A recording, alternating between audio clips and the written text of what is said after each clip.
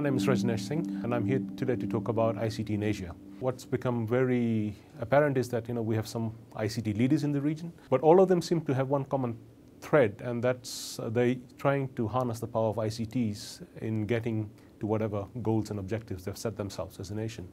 The challenges are manifold. On the one hand, we have either basic infrastructure or very low levels of infrastructure. There's usually issues around affordability. So what do we do about it? Obviously, a very key component to all this is what sort of ICT policies exist in a country, how they allow empowerment of not just the people, but businesses and the larger ecosystem around it. They can be the catalyst. They can provide that sort of enabling environment which is required to foster change, ICT development, and as well as entrepreneurship. And that means having relevant ICT policies, having a light touch regulatory approach instead of having a very heavy-handed approach. There has to be a multi-stakeholder environment that needs to be fostered and encouraged.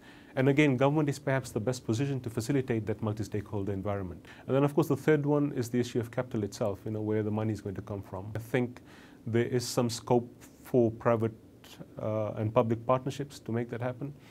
People who have had success, and I think you see this around the world, once they have made their money, they like to give back. And counting on some of these people, not necessarily from that country itself, but from anywhere around the world, they I'm sure will be happy to come and mentor people and try and inspire them a bit more to be the best they can be, and in doing so, help with socio-economic development and development all around.